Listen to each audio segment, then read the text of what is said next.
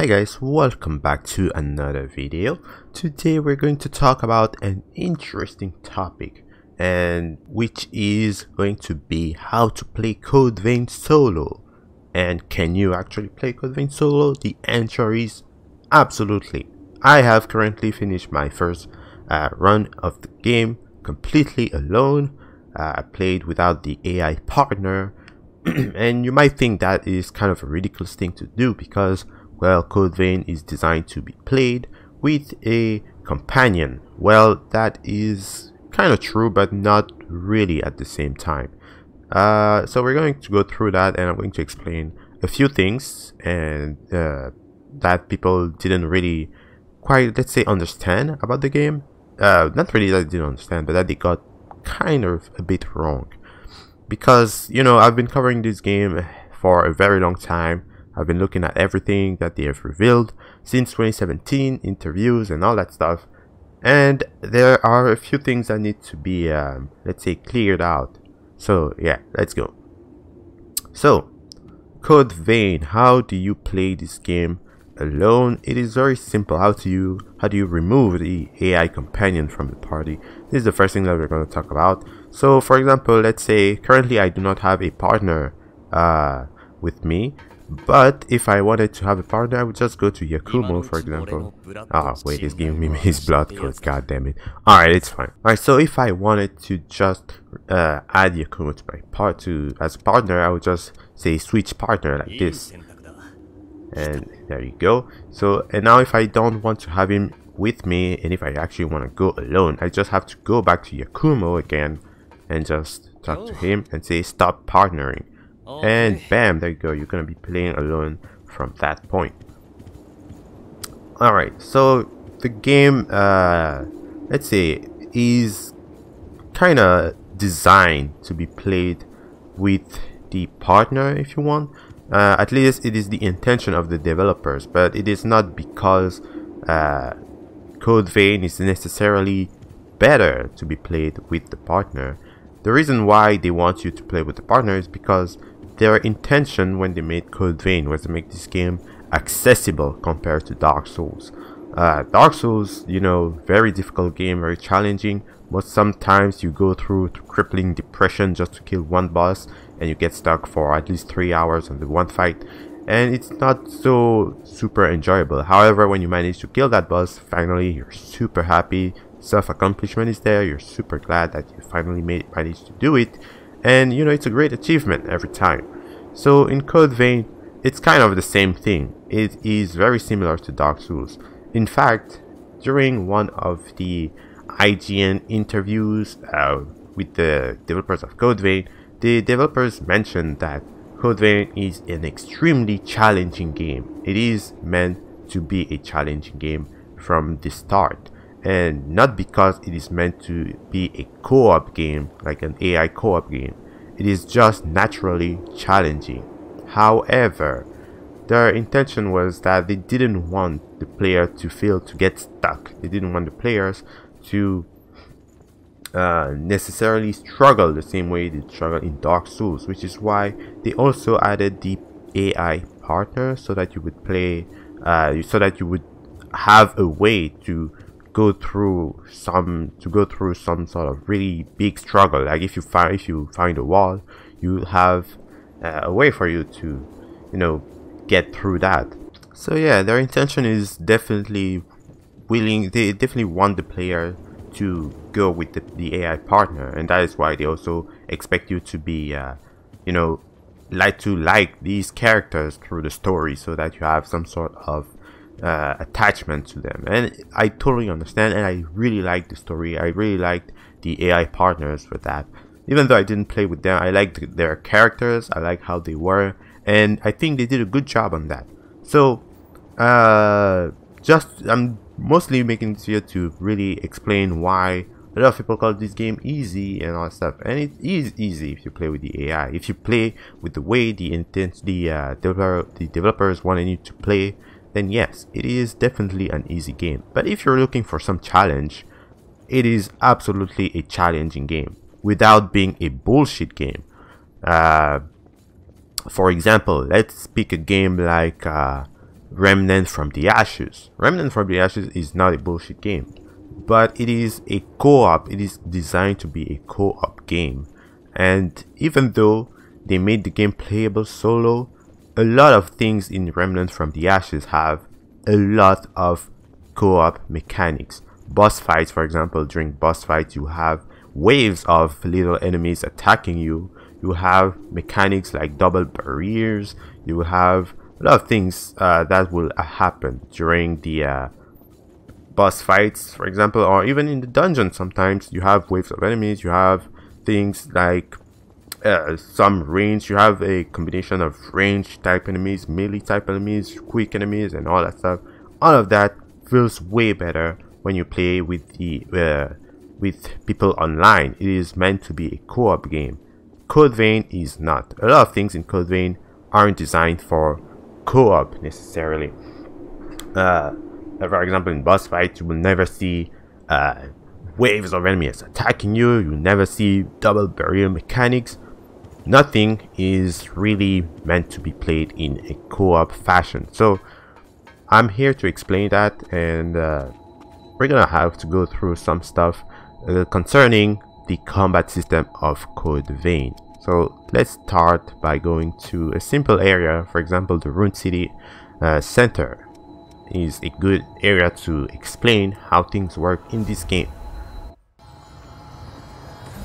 Alrighty, so here we are in the Rune City. Oh, perfect. I have the cycles of this guy going on.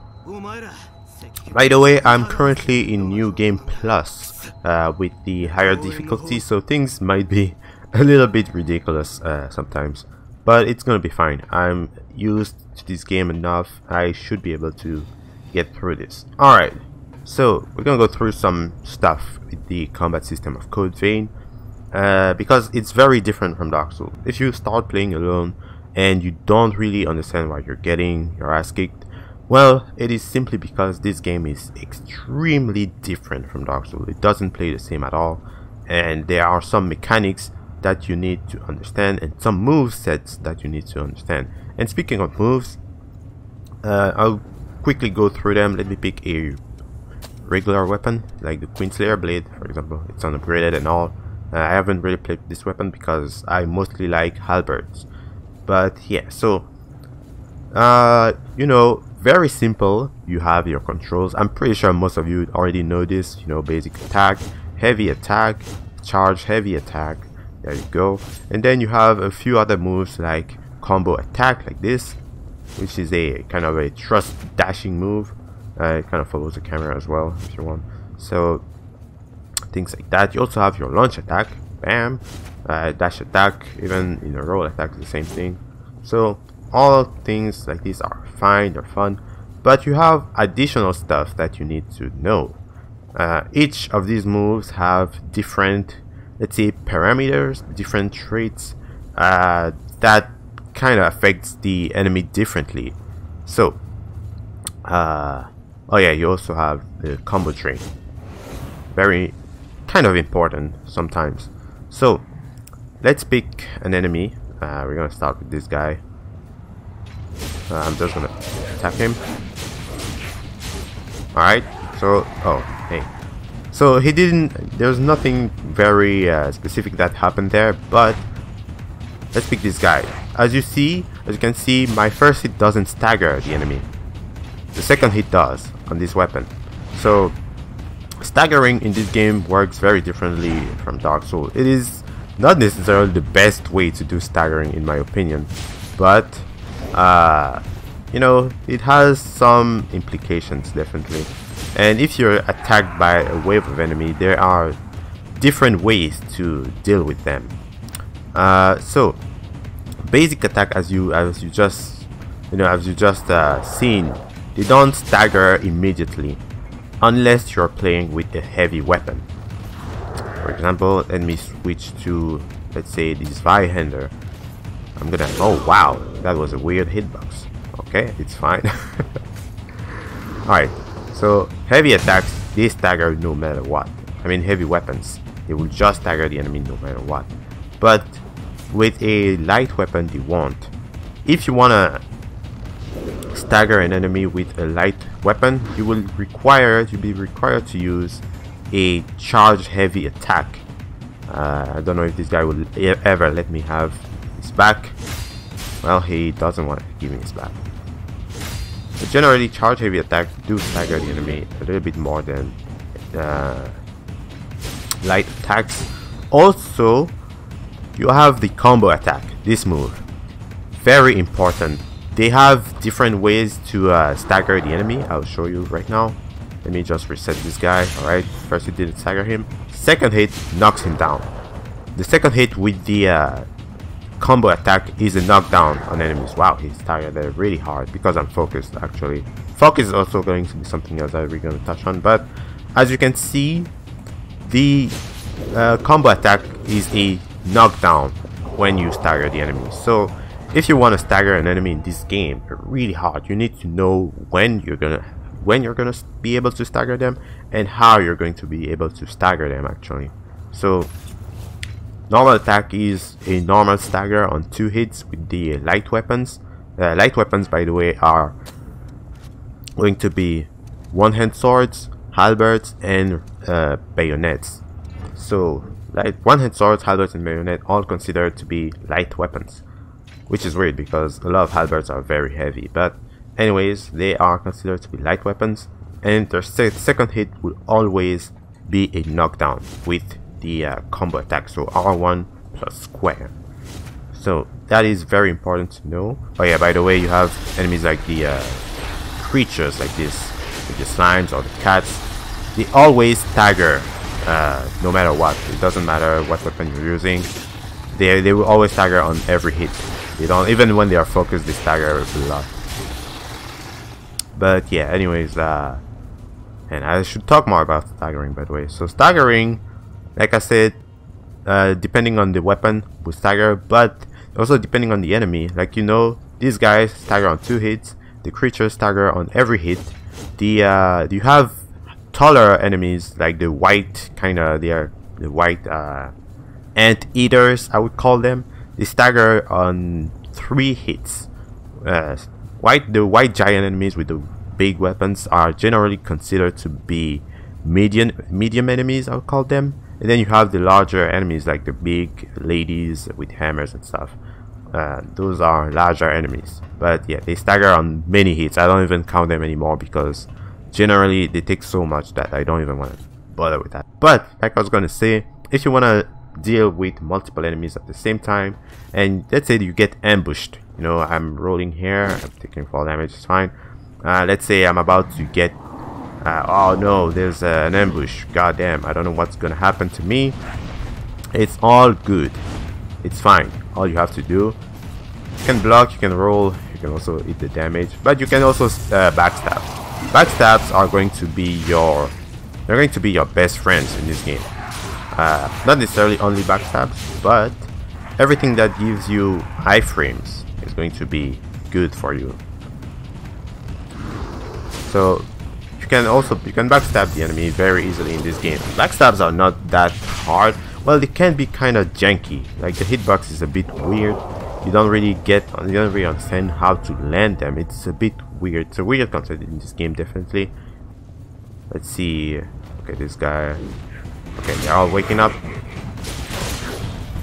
Oh no, the red guy is here. The red guy is annoying. So I'm focused right now. This is going to be my best friend. Launch attacks. Look at all these iframes. I can just go away. Oh, I don't have the right build equipped. I just lost my focus and I don't have the right build equipped. So this is going to be, yeah, a gangbang. It's okay. So I died there because obviously I don't have the right build. I'm going to talk about abilities and stuff very soon, but yeah, like I said, New Game Plus is no joke. You get killed so easily. But yeah, if you are getting attacked by enemies, by a group of enemies, you have to be able to use your iframes very well. And in that case, I didn't think fast enough. But something that I could have done, is the parry. Parrying is very useful in this game if you're going to get attacked by a bunch of enemies, because there's just going to be a barrage of attacks. You You just have to parry no matter what. It's like whatever, just parry. Actually a good thing. You gain a lot of ichor from that. It's all good. Alright. So I'm gonna show you. There are some abilities in this game that are they're almost required if you are going to play this game solo. For example, you need a projectile in your build. Why do you need a projectile ability? Well, it is because you need to be able to lure enemies one by one. You don't want to fight a group of enemies necessarily. It's very hard to deal with them unless you're a parry god, or you know exactly when you're going to use a backstab in a freaking mass of enemies, like 10 enemies following you. So you don't want that. You want to be able to drag enemies to you one at a time. Always useful to have a projectile in your build. Always required. Another ability that is very important is Shifting Hollow. Shifting Hollow is a must-have if you're going to play solo, because it is probably the longest high frame you can get from a dash. Very useful. Only costs 1 ichor. I constantly use it during boss fights. And the most important thing about Shifting Hollow is that when you're locking on, you cannot use Shifting Hollow and backdash with it. It is a move that allows you to put pressure on the enemy without getting hit. You always have to use Shifting Hollow. Even if you don't know if the enemy is going to attack you, it is always better to use it no matter what.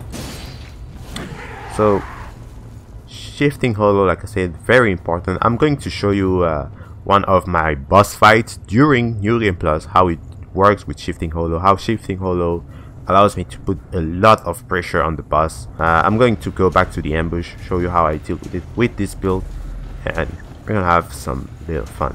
I'm gonna ignore this guy, he's annoying. I'm gonna get rid of the red guy first. Wow, I got a grenade right there. Okay.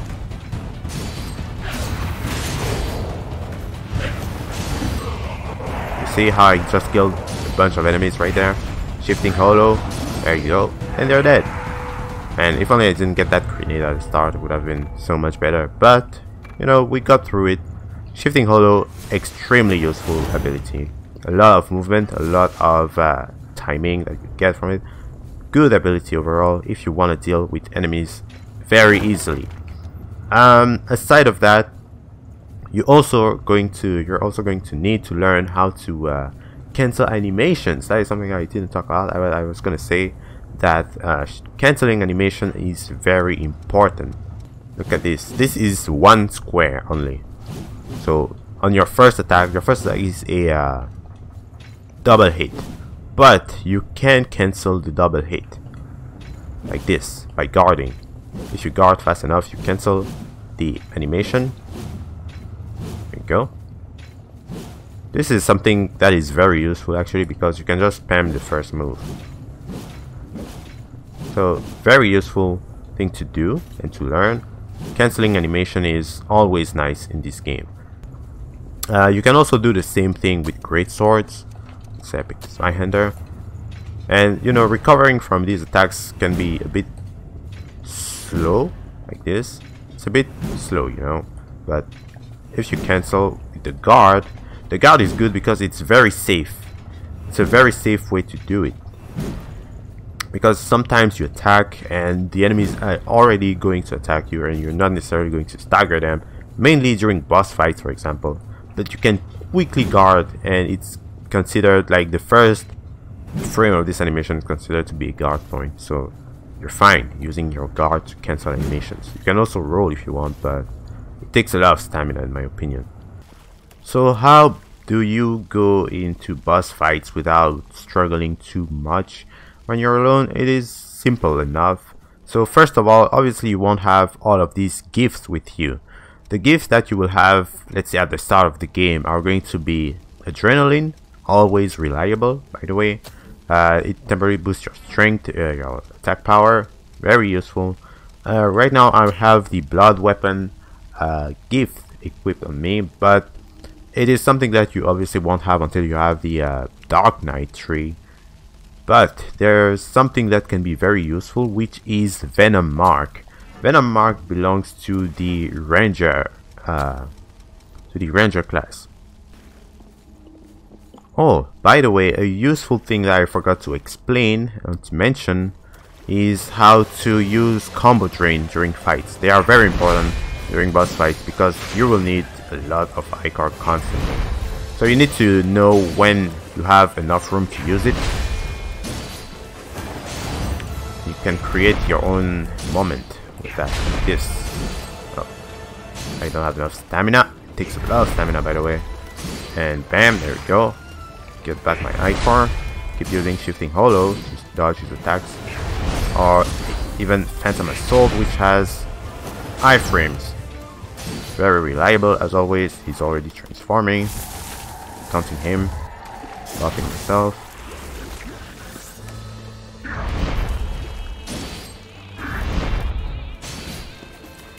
Ooh, that was a perfect dodge right there. Okay, come drain.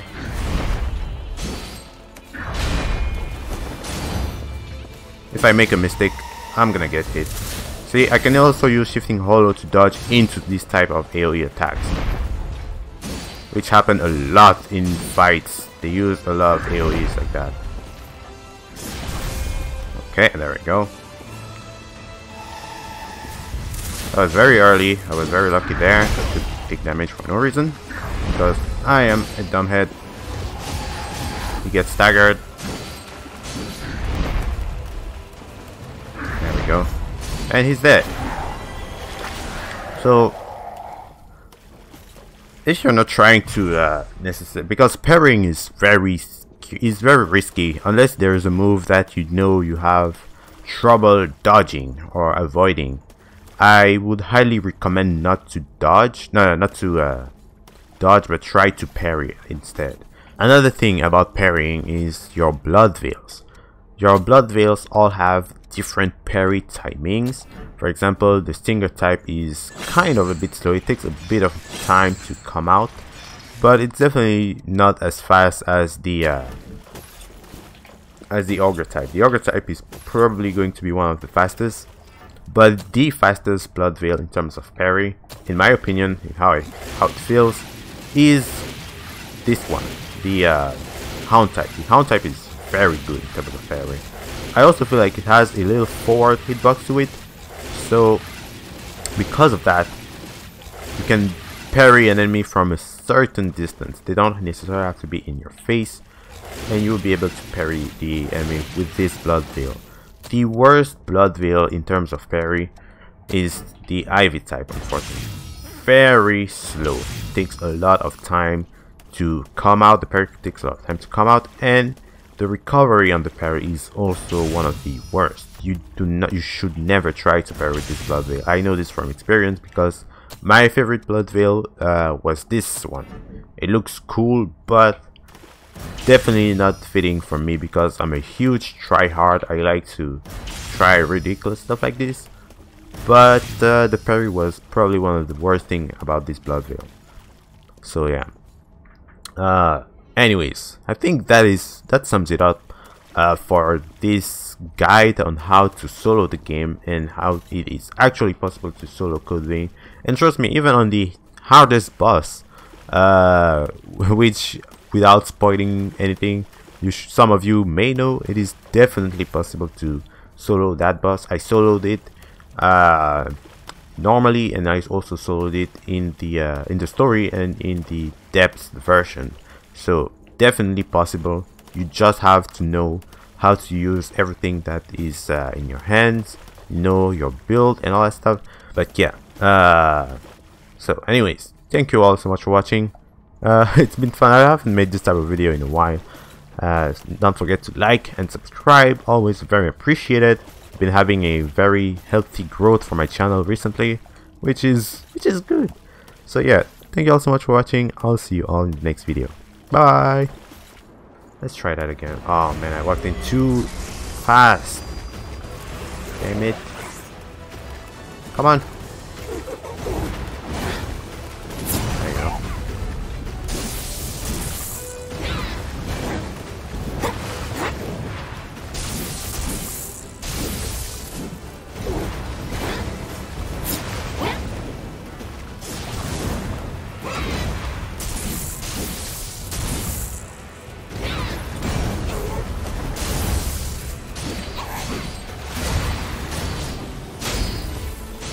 Oh, I'm still using the black halberd. Well. Alright, have fun, random student. Let's go, alright.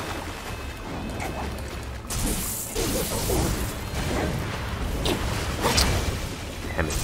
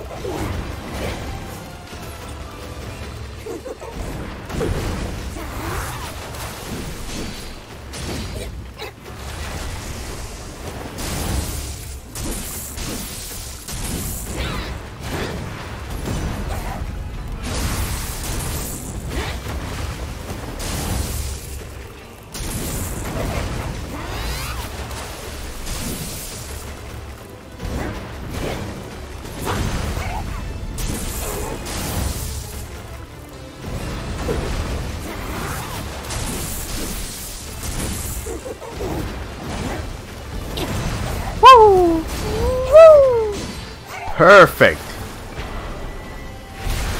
Easy.